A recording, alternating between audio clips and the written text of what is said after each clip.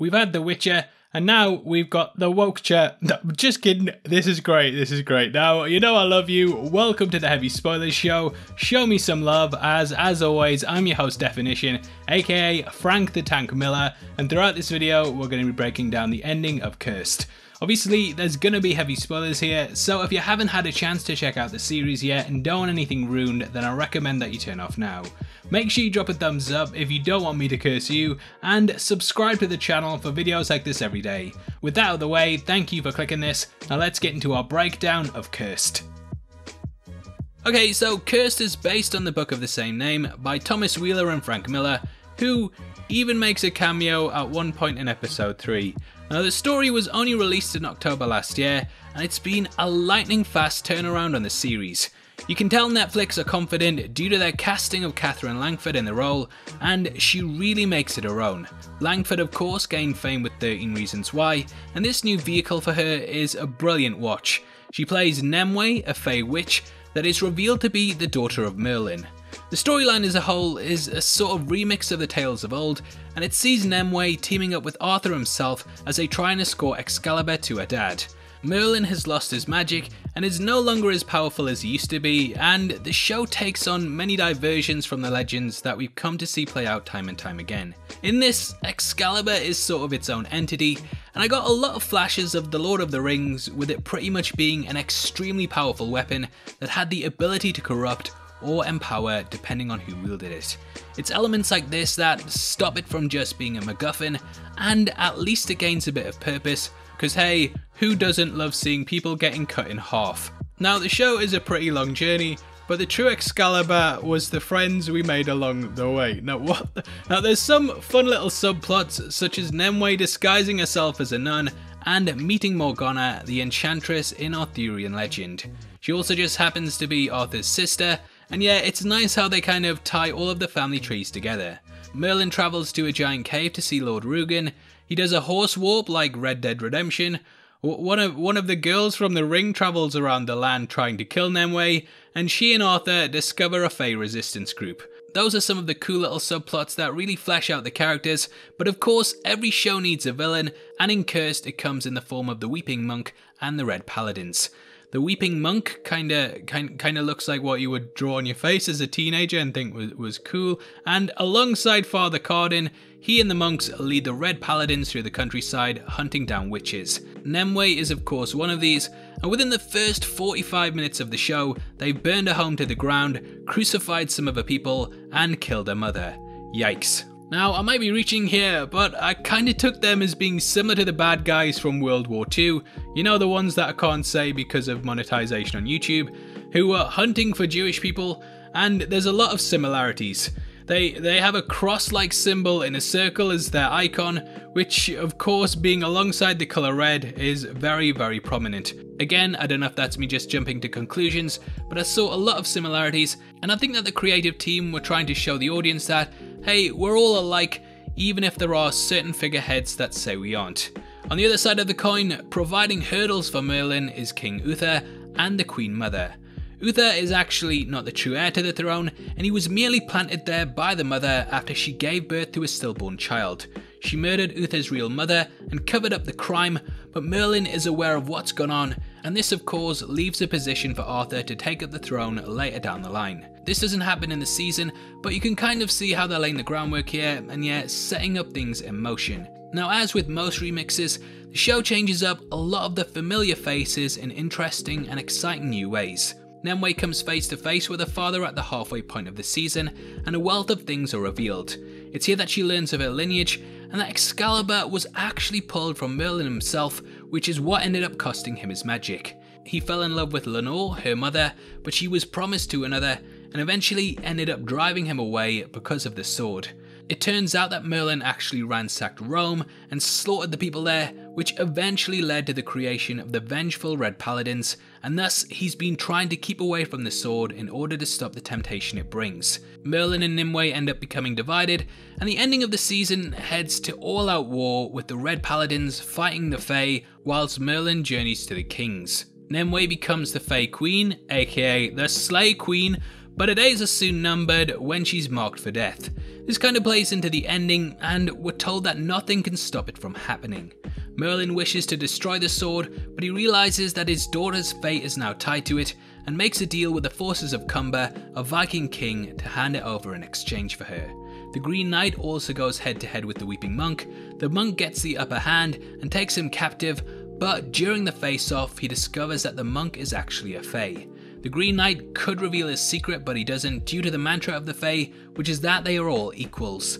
This definitely has a huge sway on the monk, who's later revealed to be Lancelot, and arguably comes as one of the biggest twists in the entire season. He slowly starts to realise that his place isn't with the Red Paladins, and arguably goes on the biggest arc in the entire season, slowly changing from villain to hero. In addition to this, we discover that the young character he's with called Squirrel, who tries to rescue the knight, is really Percival, and that the Red Spear is headed up by Guinevere. If you're not familiar with Arthurian legend, then these are all kind of connected to Arthur as either members of the Knights of the Round Table or his wife respectively. Yes, Arthur, he does hook up with the Red Spear, but then Lancelot, he does a little August Alina. Now, in the final 2 episodes, Uther poisons the Queen Mother as a way to get revenge for the mother that she murdered, but in doing so, he also proves in some way that he's the perfect heir to her. It's a really chilling scene that shows he actually did become her true son, because only her true son would ever murder their own mother, and it really hammers home the entire quest for power that I think is the big theme in this show. Everyone seems to be willing to take power, even at the cost of their own souls, and we slowly watch as the quest for the throne and the sword corrupts all. Nimue is given the option to either hand herself over to Cumber or Uther, and even her own people start to distrust her. Morgana also makes a deal with the ghost of her dead lover in order to pass the sword to death, and add to that, little Iris is coming for Nimue, and you really start to second guess what her fate will be. Now, upon discovering that Merlin knows of the truth about Uther's past, he locks up the wizard, and Nimue's people are seemingly saved. She hands herself over to Uther, but doesn't take the sword with her, and the Fae are attacked on the shore by Cumber's forces as they try and make their escape. This leads to a huge battle, and it definitely feels like a high point in the series. The Weeping Monk has a change of heart, rescues Squirrel, and fights for his life against his own kind. Elsewhere, Nimue finds the body of the Green Knight and is then captured by Father Carden. This is when death arrives, and she's actually revealed to be Morgana. Now, it's a bit difficult to tell what exactly went on due to the scene becoming animated for some reason, but it turns out Morgana killed Death, and thus someone needed to take Death's place, so she was forced into the position. Death passes Excalibur to Nimue, who then uses it to behead Carden, and thus they're finally free of him. Now, due to her abilities, Morgana can sense that Merlin is at Death's door, and she goes to him along with Nimue. They escape from the Paladin camp, but it's at this moment that Iris finally gets a wish, and she shows up to kill Nimue, firing an arrow into her that makes her tumble off a waterfall. And you know what, yeah, as much as I didn't like Iris initially, I was kind of pleased to see her get this little moment, you know. No shade to Nimue, but yeah, you go Iris. It's at this point that Merlin picks up the sword, and thus regains his power, and Iris flees as the paladins arrive to attack him. However, due to his ability, he easily takes them out, and basically becomes Thor at the end of Thor Ragnarok. What happens to Iris will shock you, and Merlin grapples with the power that has returned to him. He grabs Morgana, and the two teleport away, which is the last time that we see them in the season. Iris is taken into a church, and she's given a mask, likely going forward as a big villain for the second season. It's going to be kind of interesting to see the arc that she goes on, and I actually think that she might also do what the Weeping Monk did and end up turning against her people. She was a very lost soul that clearly just wanted a home, no matter the cost, and I think that, yeah, she's going to be a very interesting character going forward. Now, Nimue seemingly dies. However, mixed in with the ascension of Iris, we actually get a scene in which we can see her in a lake. You might remember that this was shown at the opening of the season to tease what was coming ahead, and though it seems like the character drowns, there's actually a lot that we can take from this. Now, firstly, we need to look into Arthurian legend itself and see who Nimue really was.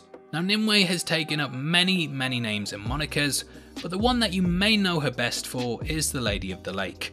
According to the legend, she gave Excalibur to Arthur and took it back upon his death, reaching up into the air as the sword was cast back into the body of water. She also helped to raise Lancelot after the death of his father, and though I don't think that this will be completely carried over, I do think that the seasons going forward will play with it in some way. Lancelot has of course just lost Father Cardan, his surrogate dad, and I do think that she will help to guide him through embracing his Fey abilities. The fact that Nimue also dropped into water does make it seem like she will be gaining new powers and an ability to be at one with it, thus giving her the title of the Lady of the Lake. I don't believe that she's dead, as Morgana had of course gained new abilities, and she would be able to sense whether Nimue was about to pass or not. As she didn't, she's likely still alive and kicking, and though you may think that the other premonitions uttered by the preceding death character did warn of this coming in, I believe that Morgana stopped this when she saved her life. So yeah, I can't see them killing off the main character before the second season, but hey, Game of Thrones did it, so why not? Now, before we get into the review, I just want to let you know we're giving away a free copy of the MCU Infinity Saga box set to one random subscriber. All you have to do to be in with a chance of winning is like the video and leave your thoughts on the series in the comment section below. The winner is going to be chosen at random on the 15th of August and the set will be shipped out from then to whoever gets the prize, so best of luck to everyone who takes part. Okay, so what did I think of Cursed? Well, though I've seen some people complaining about it kind of forcing diversity and making female empowerment take center stage, I personally don't feel like it was too forced, and at least to me, Nimue is definitely a more flawed character rather than a Mary Sue who just so happens to be good at everything. I can see a lot of people disagreeing with that, but to me, she gets blindsided by a kid at the end of the show, and throughout, whenever she doesn't have Excalibur, it does feel like her back's against the wall, and yeah, I found it believable for a show about witches and stuff. Now, it's also nice to see Frank Miller portraying women that aren't ladies of the night for once, and I did appreciate the characterizations, I can't lie. This has some pretty high production values and some nice plays on the original legend that keep things feeling fresh and not as derivative as they should be for something that's probably been adapted over 1,000 times. I feel like there were some flaws and, you know, the pacing was a bit off from time to time, and if I was to change anything, I would have cut down a lot of the subplots and probably got this at 8 hours, as I feel like that runtime would have probably covered all of the same ground but left it feeling a lot brisker. However, for a new property with a first season that's trying to reinvent the wheel, I did enjoy it. Overall, I'm excited to see what happens next, and Cursed gets an 8 out of 10. Okay, so that's our breakdown of Cursed. Obviously, I'd love to hear your thoughts on it, so comment below and let me know. And if you enjoyed this video, then please drop a thumbs up. And if you want something else to watch, then make sure you check out our breakdown of the Old Guard, which is going to be linked at the end. If you want to support the channel and get to see content early, then please consider clicking the join button below. You can also come chat to us on our Discord, linked in the description, or at Heavy Spoilers on Twitter. Hopefully I see you over there. But if not, have a lovely weekend. It's been nice talking to you, and hopefully I'll see you next time. Take care. Peace. Peace.